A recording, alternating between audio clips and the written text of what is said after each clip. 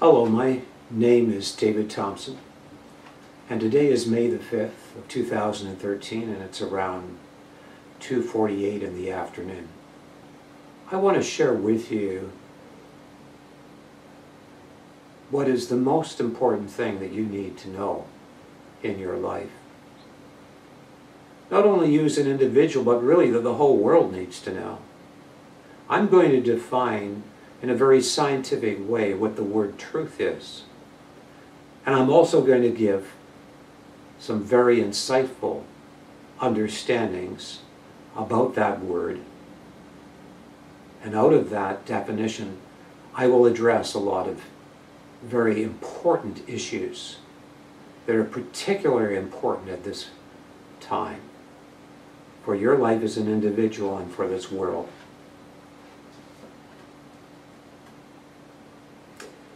First, I want to point out that a lot of people nowadays do a pretty good job of classifying people or categorizing people. Sometimes the motivation is to justify their own lifestyle or to build up their own ego, whatever the motivation. So we have words like, oh, that person is religious. Well, the word religious, the way they are using it, is a sociological definition of the word. It's the way it has been defined sociologically. And it would be something like this. People that are religious are people who are out of insecurity, gullible to believe in something that is not real, so that the time and energy of their life is misplaced and also counterproductive and divisive to the world community. That would be basically what many people would define a person that they say is religious as. Of course, if we look at the actual dictionary definition of the etymological meaning of this word, it comes from the French and Latin of the 12th century. The word re means back, and the word ligar means to bind. It's religar, meaning to bind back. You have the Merriam-Webster Online Dictionary. It defines religion as relating to or manifesting a faithful devotion to an acknowledged ultimate reality or deity. So in a sense, you know, some people say, oh, you're religious if you believe in God, but really an ultimate reality may not be even God. In fact, it is, and I don't have the references in front of me, but you will find if you do your homework that it is true, that there was a court case in the United States in regards to the belief of humanism, which is what is so prevalent in almost all the secular schools these days around the world in modern countries in Europe and, of course, North America. But in this court case, they defined humanism as a religion. Well, this word, to bind back, well, really, if an atheist is not religious, I don't know, because when he chooses to believe that there isn't a God, he's making a choice to believe that he can't have purpose or meaning, or that he can't have eternal life. So in a sense, he's binding himself back even by what he is believing. In fact, all of us believe something. And whatever we believe, whether we believe in atheism or we don't believe in having any moral values and of just living for the moment, whatever we believe, we are believing something which dictates our way of life. For it is what we believe, obviously, that dictates the way we live out our life. The question is whether what we are believing is reality or not. Because reality has a way of catching up eventually with those that want to live out their own delusion and escape from reality. Well, I have to define, of course, what the word truth is and what the word reality is yet. But what I'm just saying here is that people are all religious. Whether they are an atheist or whether they are of some other religion, like the Christian religion, whenever you believe something, it results in a particular way that you live your life out. It results in you forming, whether you acknowledge it or not, certain ways that you will live. So we can basically say that really in reality everyone is religious, because everyone, by whatever they believe, binds themselves back from something.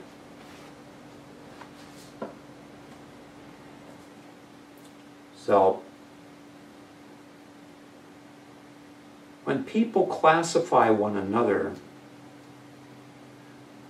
it really doesn't mean anything as far as whether they have something that is true or real.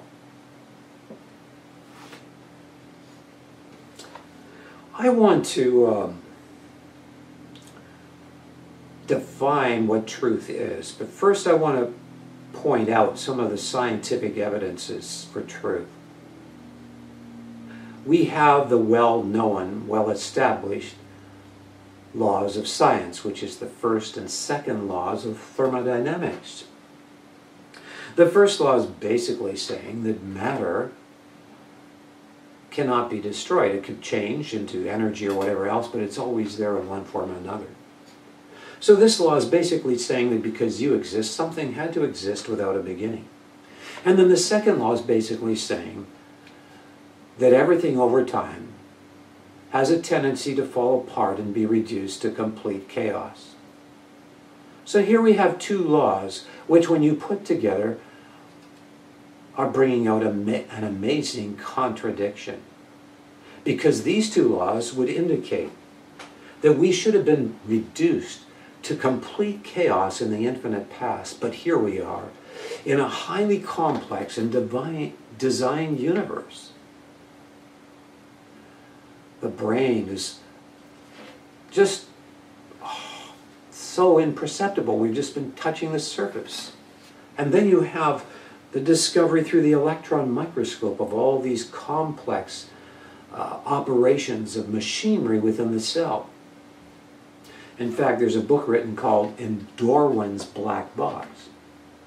And in it, this gentleman points out that the complexity of what is happening with these machines in the cell is so great that it would be equivalent to building a spaceship that can travel to outer space and then go to another planet and duplicate itself, and then go from that planet and spread throughout the universe, duplicating itself. That is how complex what is in our little cell is. And it's become very clear that it is irreducibly complex. That means it cannot involve. If you take one part out, then the whole piece would never work. Some of the things that are within our cell are like an alternator. They have magnets and they spin and are built exactly like the alternator in a car. There is a tremendous amount of evidence that points towards an ultimate life source, an ultimate source of intelligence, an ultimate source of what is reality. Yes, we have those that claim to believe that in the theory of evolution. But the evidence is great and overwhelming that exposes this as a masterful deception of lies. It is intellectually bankrupt, the theory of evolution. I can say that there are many hundreds of highly qualified scientists around the world that once believed and were strong advocates of the theory of evolution that no longer believe it, because they know what the scientific evidence is. For example, let me just use this theory of evolution by using the theory itself against itself. Evolutionists believe that we are evolving, and that over time we will evolve to be a godlike being with incredibly great power. They give themselves billions and billions of years in the past for this to happen. In fact, maybe some of them even believe that there was an infinite past. But whatever they believe that over time there is this evolution. Of course, large mainframe computers have calculated out the possibilities of even the most slightly complex form of life forming, and it seems pretty well impossible that this could happen, let alone the fact that atoms could be formed and with their design and all the other things. And that this could result in life that would be able to be so complex that it could reproduce itself, and that there could be male and female counterparts in all living things. But this is what I want to say about this belief that we're evolving. Hitler and the Nazis also, by the way, believed in evolution and that we were evolving, and they wanted to speed up this evolution by torturing people and exterminating them. That was their justification, some of them. I've read some books on that.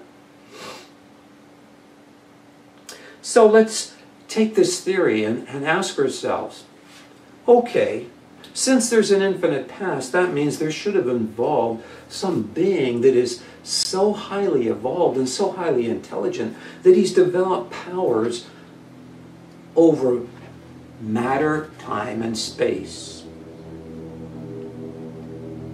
An infinite past, or even an extremely long past, coupled with the belief in evolution, should mean an ultimate being would evolve onto an ultimate intelligence and power over time, matter, and space. This would mean power to span the vast eons of time itself, so as to have power to annul as a reality the beginning of his being from evolution out of chaos. In other words, the intelligence and power of this ultimate being would be at such an apex of perfection as to be able to transcend time and space, to the degree of swallowing up the need for such a process of evolution to exist, so that in reality no process did exist. I know that's a profound statement that I'm making there, and that originates with something that I thought of back in the 1990s and wrote down a few years back. I did write it down in the past earlier, but that is the summation. And so, you know, one can believe this. I believe that it's even beyond this, and that we can't comprehend it, of course, and so I'm not believing that this is what's happened. I don't believe in evolution, but this is certainly an explanation.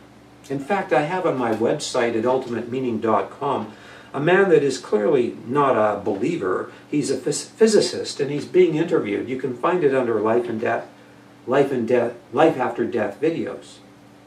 And in it, he points out the different theories on physics and how what brings them all together seems to indicate that there is something pervading all of space, whether there's something in it or not that we're aware of, scientifically. And he says that this is like the neurons in the brain. So that there's some kind of intelligence attached to everything that exists. It is interesting that the understanding of an ultimate one true God has an understanding that he is omnipresent, that his spirit is everywhere, attached to every particle of existence, with the ability at any moment to reverse or do anything with any particle of existence in any dimension of existence. In the early 1990s, I saw a television documentary called Soul. In this documentary, there was a scientist by the name of Frank Tipler, who is a cosmologist and a mathematician, that was interviewed. He views mathematical evidence from matter as pointing to life being information processing. This man, again, is Frank Tipler. So he believes in this information processing, which is fed into what would be like an all-powerful computer equivalent to God. This all-powerful superintelligence could at any moment raise all that have died back to life in body and soul by simply bringing forth the absorbed information. In fact, he believes that super beings in the distant future could simulate entire universes for each human being to live in with millions of worlds. This could be easily done through their technology with little or no cost. He also mentions that the only kind of life that could counteract the direction of the universe towards eventual destruction in the future would be our constitution of life, which has such unlimited potential for governance. Now, I'm pointing this out because our being is self-originating. I am going to want to define the word truth here. But maybe before I even define the word truth and get into this, I want to give some examples, because there are many people today that don't believe in truth. They don't believe there's any such a thing as truth, which is one reason why I want to clearly define in a very scientific way this definition a little later on. People say you can't know truth. They're saying this because they believe you can't prove there's an almighty creator. Well, you know, they use this word proof. Well, you can't prove this or you can't prove that. Well, I can tell you one thing. You sure can't prove the theory of evolution. It's full of holes. Maybe I should digress here before I get into this a little more and some other things I wanted to share about evolution. Not only is there all that evidence I've just mentioned that points the other way to an ultimate reality, but there is also so many contradictions within every field of science for those that are purporting this. There is the area of dating, for example. Many of you don't realize that they formed all of these dates before they had any things like carbon dating and rudium, strontium, and so on. They formed all of this just upon seeing different layers in the earth and drawing their conclusions. But they totally ignore the fact that there are thousands of square miles where more complex forms of life are on the very bottom, and the less complex forms are where it's totally reversed. They make you believe that it's always this way. The simplest is on the bottom and it's always going up this way. But there are thousands of square miles examples where it's totally flipped the other way. Did the earth just flip it all over somehow? How can you flip 1,000 square miles or more? You can find more details about this information at ultimatemeaning.com. There are many, many places and examples where these layers are totally in different order, contradicting their theory. And then on top of that, the things that they're using for dating have been demonstrated at places like Mount Helens not to work. They did stuff there that Mount Helens spewed out the lava and it was dating millions of years old. Well, what's going on? Oh, and one can go on, and there's so many examples. One can touch every area of science. I've touched the cellular. There's the people that will point out so-called fossils that indicate that we came from apes. What a forgery that is. It's filled with holes. In fact, there's data showing all the disputes they have as to whether it was really an ape, particular kind of ape, but oh, we better present it as a man. The first one was the one with the Scopes trial. All they had was the tooth, and they formed a whole skull out of this and said, oh, okay, there you have it, the evidence that man was. It turned out later that that tooth was the tooth of an extinct pig. Then you have the forgery of the Peltown man, where the teeth were filed, and all kinds of other things were done. And it was put in the encyclopedias all around the world. Oh, we found the link. What a forgery, what a lie. And now it's been exposed as a lie. And there are other examples like this. And these skulls, you find there's a little piece over here and a little piece way over here that could have been from someone else. They put it all together and draw all these conclusions. And then form all this stuff that isn't, you know, and claim it's some kind of missing link. The evidence is very superficial and filled with contradictions in every area of science, and you can look at all the details, do your own homework, be a realist, face reality, and look at it yourself. But let's get back to what we're talking about. So people say this, that you can't prove there's an almighty creator. Well, you certainly can't, I suppose, in the way they're talking about it, prove anything. Yeah, of course you could have God walk right up to you in person and say, oh, now I believe he's standing right in front of me. But then you'd probably say, oh, that's not really God. That's just a creature from outer space that evolved.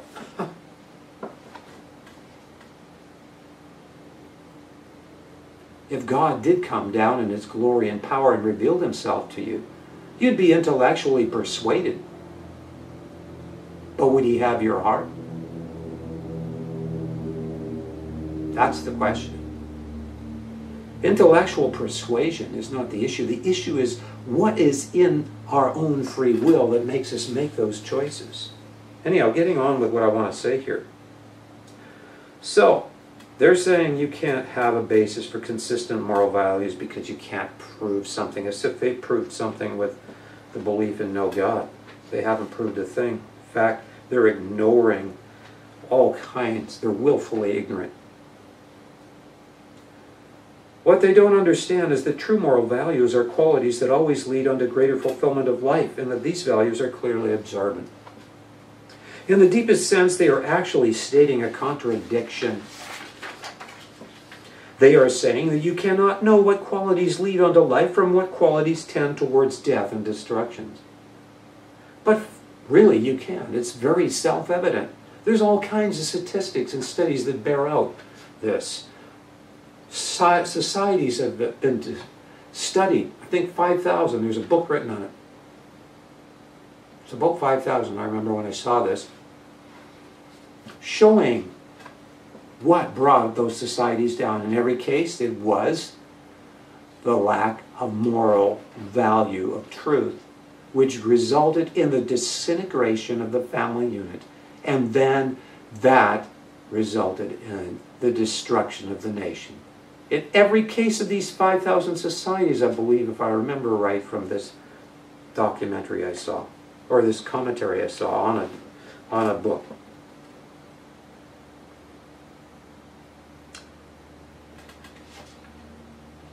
So, genuine morality is always constructive on the life, but we have lots of people that are religious and want to control people with a morality that isn't constructive on the life. There's certain belief systems where people, if their pride is hurt, if their self-worshipping nature is hurt, they'll kill their own children because their pride has been hurt. Well, that's the most anti-God thing there is self-righteousness, is pride. God hates self-righteousness. He hates pride. It's contrary to his very being of love.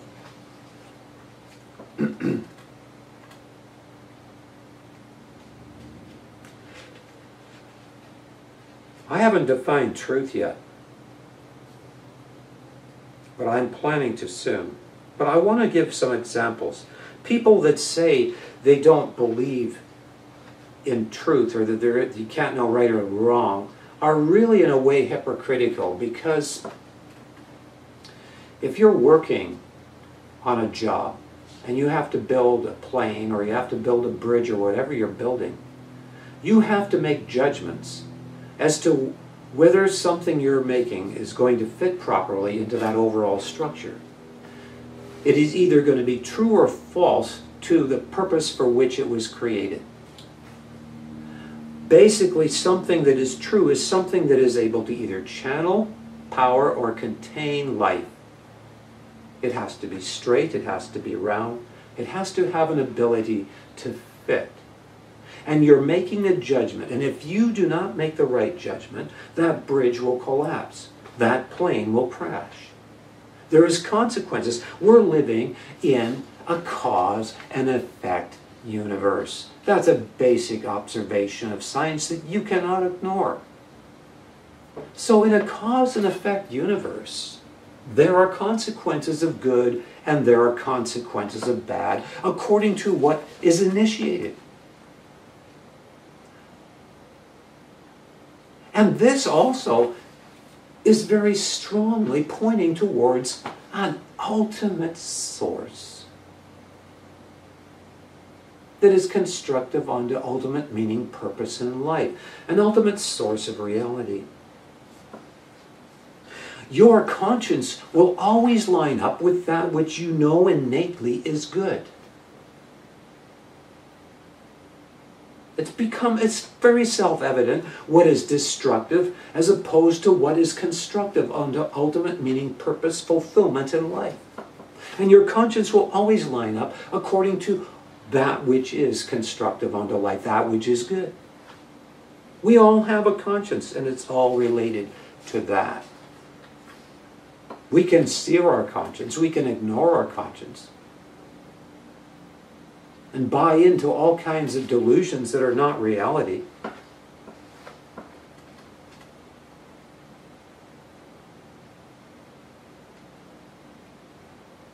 It's not wrong to hate what is destructive, such as dishonesty, theft, and selfishness, and murder, and so on, and many other things that erode the wholeness of the family unit and society.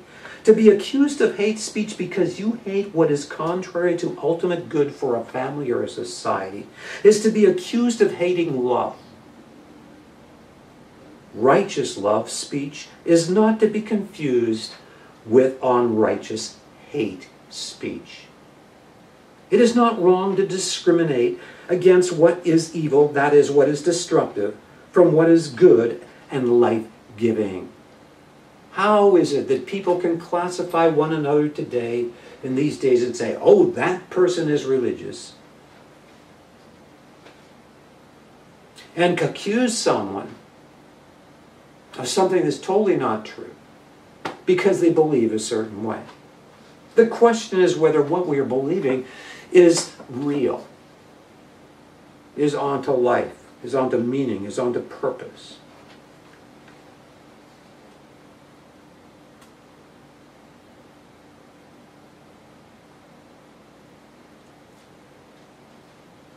Many cling to religious beliefs that are supremely motivated out of the fear of losing social recognition and security.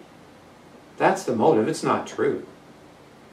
This is because such social spin-off benefits as honor, recognition, security issue out of people rallying and assembling around what they have come to believe as a group, whether it's true or not. In turn, these benefits can then eventually evolve through corruption as the main focus in the guise of so-called truth. Thus, religion is reduced to a mere social structure that is ultimately lived on to instead of what is genuinely true. There are many examples we can see of this.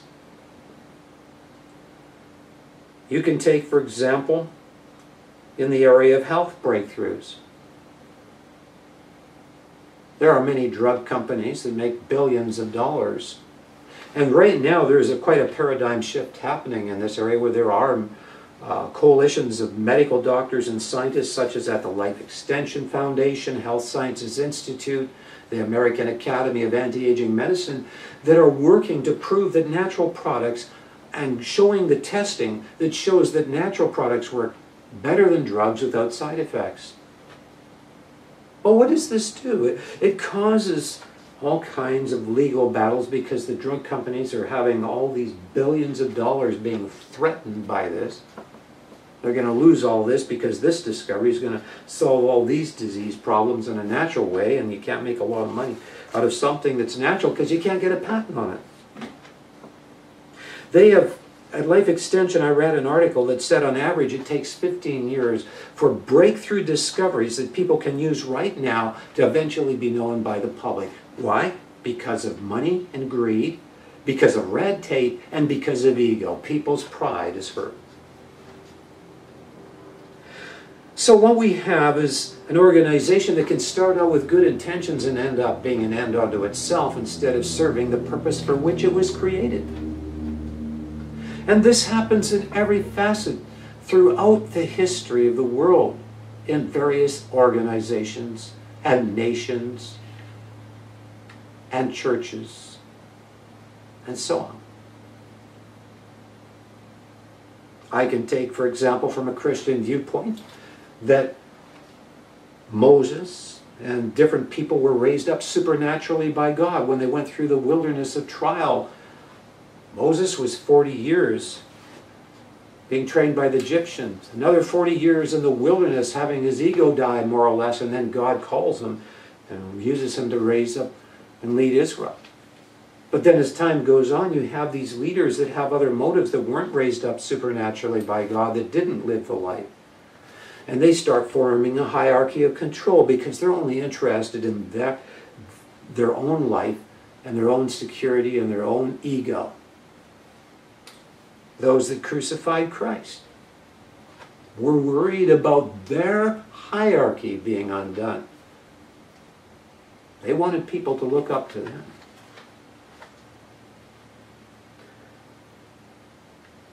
People have a revelational truth, like in the church history. And at first it's really a genuine revelation and relationship, but that as time goes on, maybe by the third generation, they started to form a hierarchy around that truth and to enshrine that truth, and eventually it's just been intellectual. And then some other people come along and they find something that's even a greater understanding and revelation, and they are threatened, and so they're given the cold shoulder. Oh, and there are many cases of persecution. And the discovery of polio and various vaccines, people were terribly persecuted. I think some were even martyred. The one that discovered that the planets revolve around the sun, and others. Today we see examples. In the theory of evolution, there was a movie that came out called Expelled back in 2008, exposing the terrible prejudice and actually very terrible persecution that happens in the universities in the United States and probably in other parts of the world when teachers are willing to speak up and stand for truth that is exposing that evolution is a lie. If they have the truth, why are they so threatened so that they fire these teachers? If they have the truth, they'd want to debate them. If they have the truth, but no, what's happened there? You have this theory, and then people's prestige is formed around it. Professors, people look up to them. There's money involved. All of these things are factors. But the main thing is probably the pride. People are not willing to acknowledge that they are wrong. And so, what may have started out with good intentions ends up being an ends unto itself. So I'm inventing a new word, and this word is formed from two words. The first part of the word is narc, from the word narcissism, meaning self-admiration. Excessive self-admiration and self-centeredness. The second part of the word is the word agogri, from the Greek word agos, meaning leader. This creates the new word narcagogri. It would be defined like this: leadership of individuals, organizations, or governments that have over time become an end unto themselves by deviating to seek their own interests and survival above that of whom they were meant to honestly serve or present what is true to. Thus, this organization or nation or individual has narcagogued or has become a narcagogri.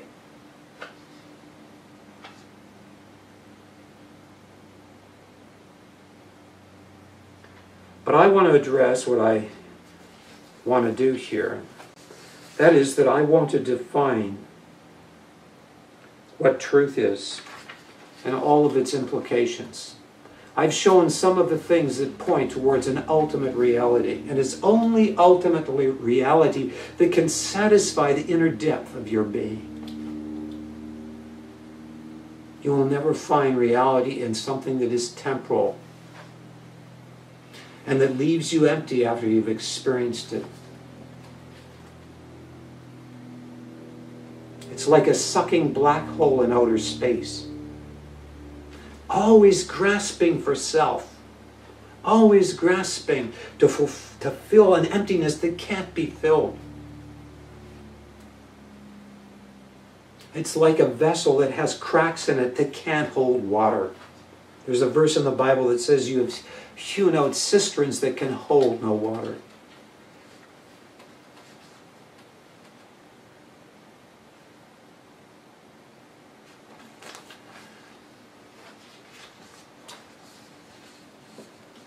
Now, truth can be illustrated this way. If you have a container that doesn't have any cracks, that's totally whole, then it's able to hold the life that you put into it, such as water. If there's a crack, it will dissipate. The way I'm going to define truth here is through the illustration of this glass, that it is totally whole. And this is, so what is truth? There is everything that points towards this ultimate super intelligent source, which is the life source of the universe. When you look up the word truth in the dictionary, it's basically defined as that which is real. And if you look up the word real and reality in different dictionaries, you basically get this definition: that which is everlasting, unchangeable, and immovable. So that's what reality is.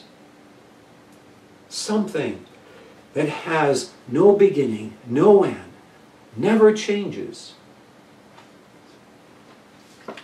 And we are in a universe that's filled with creativity and life and meaning and purpose that points towards this ultimate reality. So what is the quality of government, or the quality of this ultimate reality? It has to be a quality that is able to contain unlimited life and unlimited power, and actually even be the source of it, and to contain that forever, without end, without any corruption. In other words, it's not corrupted by unlimited life and power. Unlimited life and power is not dissipated by this quality of being, if you can call it, which I will call it. What is this quality? It has to be a quality that is ultimately trustworthy. There's only one quality that it can be, and that is ultimate, perfect love. But what is ultimate, perfect love? Well, let me define that.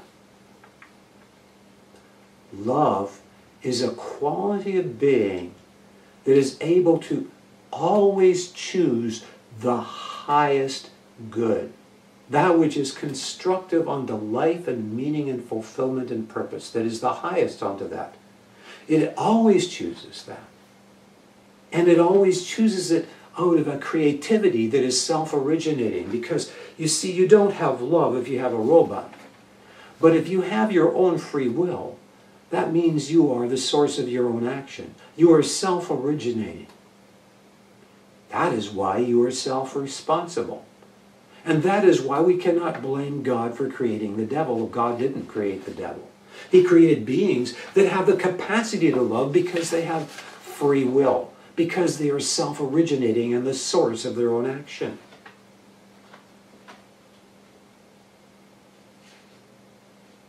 Which is the other reason is why he doesn't reveal himself directly. It's because he doesn't want a mere intellectual response. He wants your heart. So God will hide himself so that you will be drawn either in the direction of ultimate meaning and purpose and truth, or in choosing your own delusions. But this quality of being that is love, that is self-originating, is very creative. It's only that can go against the tendency of the second law of thermodynamics to be destructive. It's only that can expand and ever expand against it, is love. Love is a quality that is ever expanding, ever creative, ever increasing in good and in constructiveness. But what is the essence of this quality of love?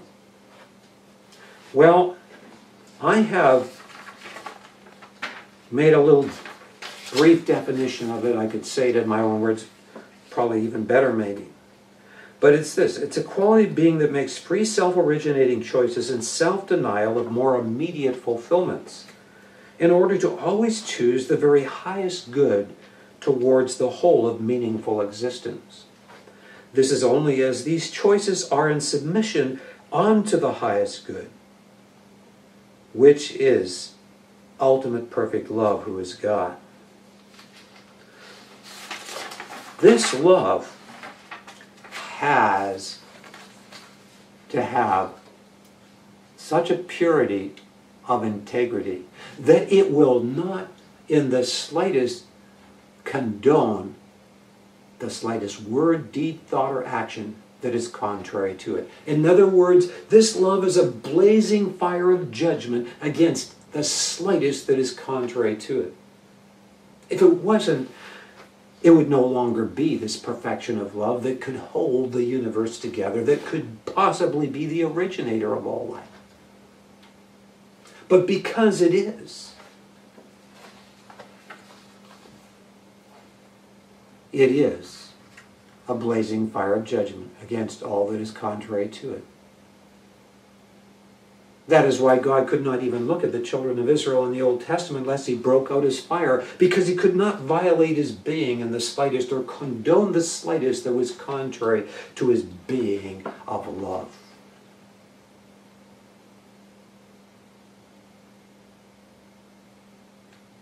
That is the only way there can be the containment of unlimited life and unlimited power without dissipation, without corruption, that is ever expanding. But it's more than that. Because this love would not be ultimate if that was all there was to this quality of being. What is amazing about this love is that in its integrity and purity that will not condone the slightest contrary to it, it is transcendent in being able to have the moral power to provide mercy and forgiveness. You ask yourself, how could that possibly be? God so loved you. God is love, and he loved you so much that he came and expressed himself into this time and space realm in Jesus Christ and suffered more than you, a mere creature, and humbled himself more than you, a mere creature, and took judgment upon himself. Only God could be a perfect substitutionary sacrifice to take judgment upon himself for you. No creature could possibly be perfect enough to be a sacrifice that could absorb the sins and the things that are contrary to his being of love, that require judgment. Only God could himself be such a sacrifice. And if we were to say and believe that it was a creature that could die for us and take away our sins, we would be worshiping that creature and giving glory to that creature instead of to God. Whatever we trust in, whatever we put our worth in, is where we are putting our glory and our worship. So if a person is trying to get rid of their ego through meditation of some kind of philosophical belief or religion, through doing chanting or whatever, what are they doing? They're just refining their ego beyond the comprehension of their mind. It's like you're trying to crucify yourself. You'll always have one hand free. The only way that you can get rid of the destructive aspect of ego or pride is by seeing that it must be broken, and that the only way it can be broken is when you recognize that you are wrong apart from your life source, your creator, your God. God is ultimate reality. In fact, that is a name for God in the Bible. He is called the I am that I am. In Hebrew it is Ahiyah, Asher, Ahiyah. God is the I am that I am. He is that ultimate reality. that loved you so much and suffered more than you, a mere creature. And all he's wanting is for people to repent and believe on him.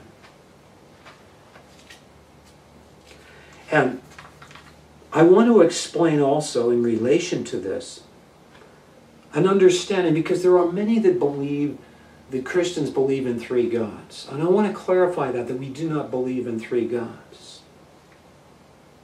God transcends the time and space realm as the Father. He is the originator. The word Father basically means originator. He's the one that sees the end from the beginning. He is beyond the time and space realm. He also must govern in the time and space realm, so he expresses himself into the time and space realm. The word expression means Son. There's only one Son, and that is Jesus Christ, who is the full expression of God into the time and space realm, in order to relate with his creatures. So you cannot govern beyond time and space only. You must also be able to govern within time and space to be God. So that means that you need to be a person beyond time and space to govern in that realm. And it also means that you need to be a person within time and space in order to relate to your creation within the time and space realm.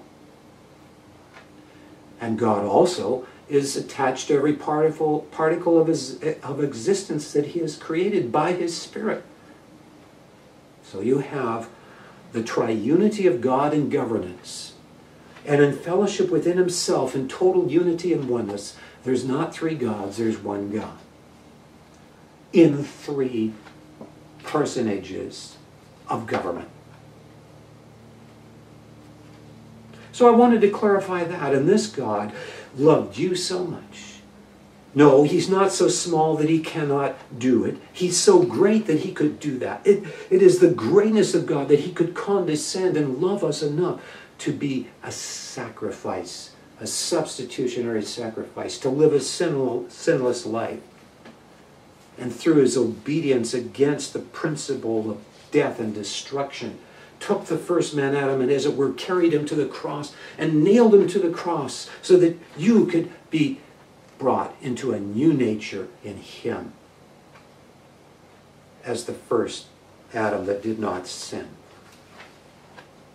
So God is love.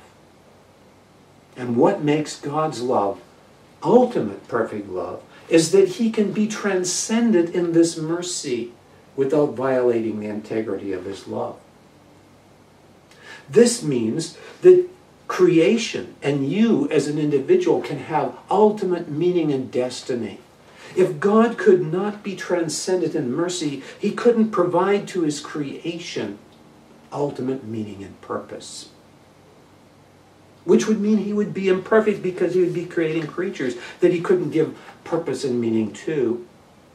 So the evidence that God is that this love is transcendent in the power, the moral power that has been demonstrated in his love to provide forgiveness that can be assured to those that are repentant and call unto him. So when you cry out unto Jesus Christ and you say, God, be merciful to me, a sinner, and you cry from the depths of your heart, the Spirit of God will come into your being.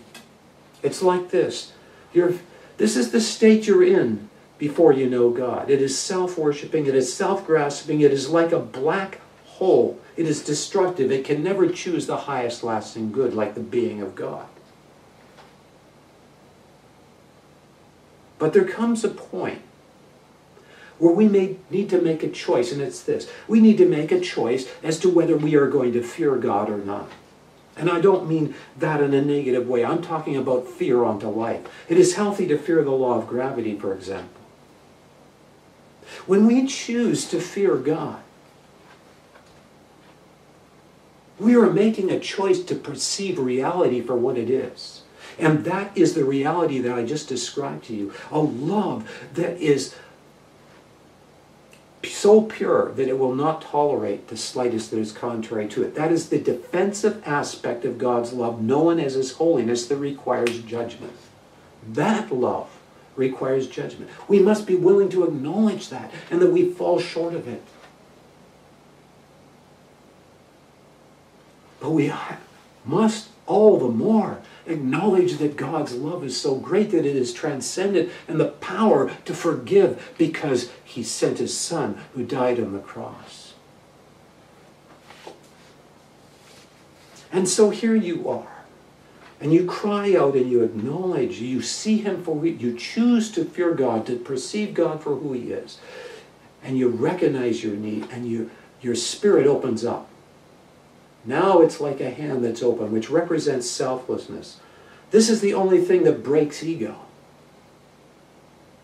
that breaks the deception of self. Now your spirit is open, representing selflessness, and the Spirit of God comes in to dwell with your spirit, and now your hand can't close, because the Spirit of God is dwelling with your spirit in that state of trust, and it's a new nature. A new divine nature, and you have eternal life.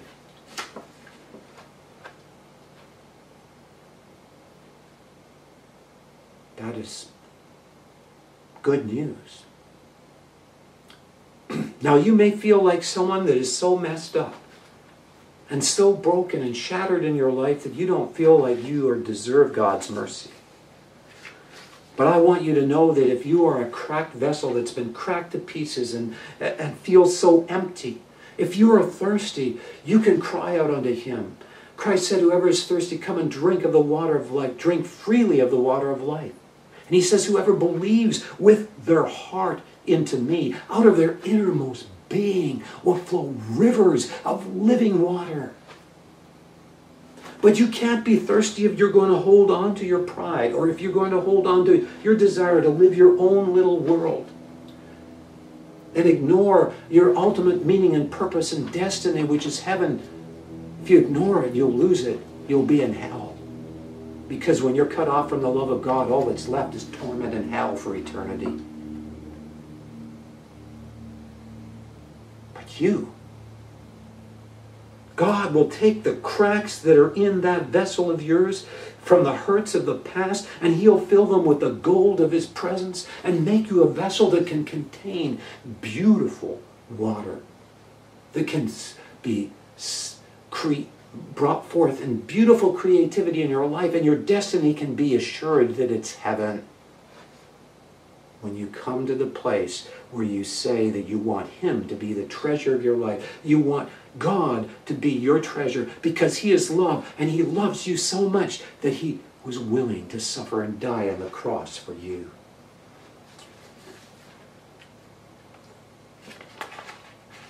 This is good news. This is such good news. I mean, it's beyond description.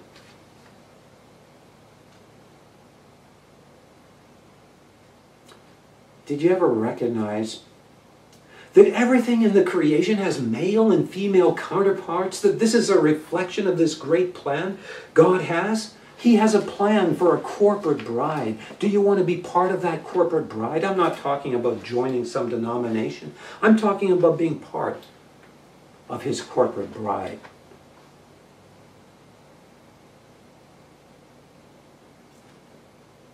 You know, people might say, well, why would God allow all this suffering and all the terrible things that are in this world to happen? But you're forgetting one thing, that when you create beings with free will, there's the potential for hell and heaven. And so there needs to be a process to bring one's free will that is so self-originating into harmony with the source of harmony, which is God, who is love. And what we're going through in this world is this process. It involves a lot of suffering and death, that's true. But there's an ultimate purpose. You see it reflected in male and female counterparts in all creation. And that purpose is that He would have a corporate bride from every background coming into genuine love with Him and with one another. That's what Christ prayed in John 17.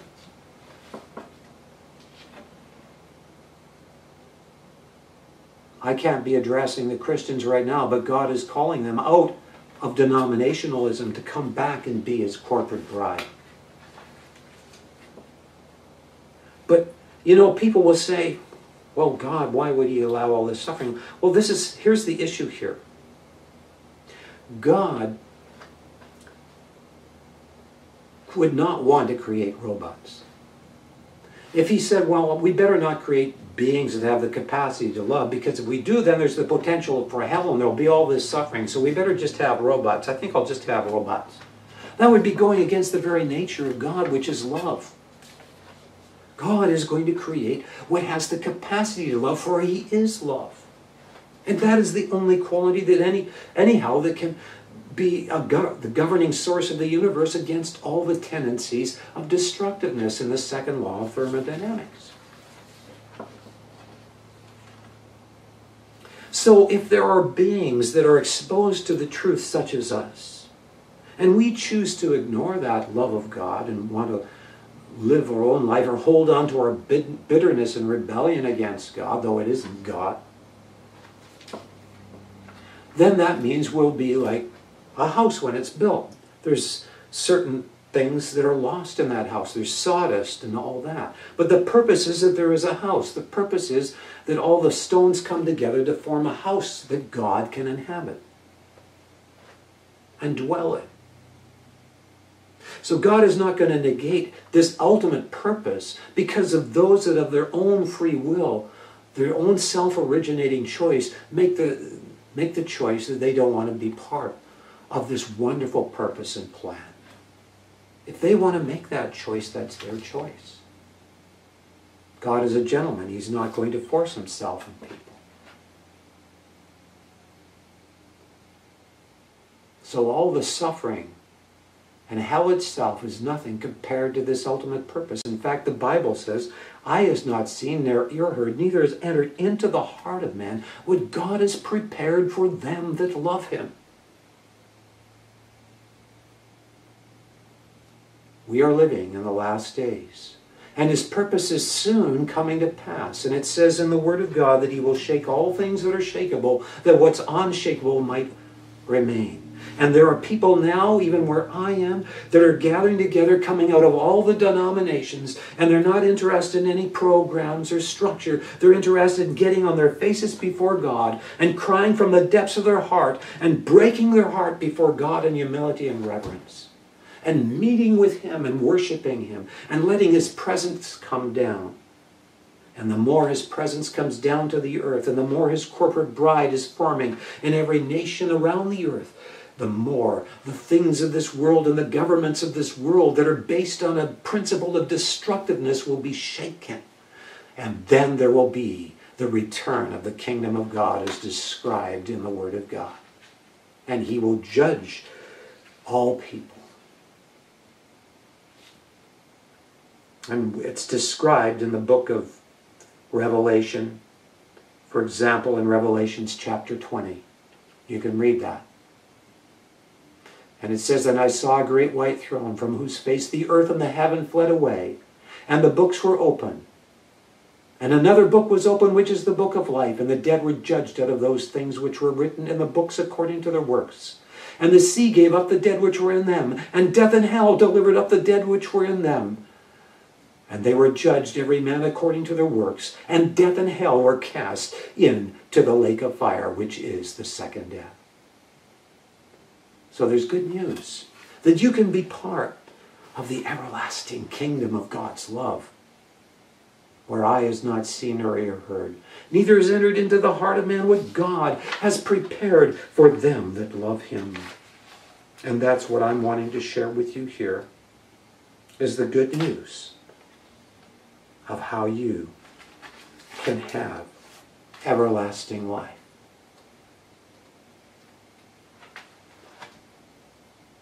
If you are sincerely wanting to enter into a genuine relationship where you are filled with the Spirit of God and with communion and fellowship and reconciled to God, just go to my website at ultimatemeeting.com. Fill out the form there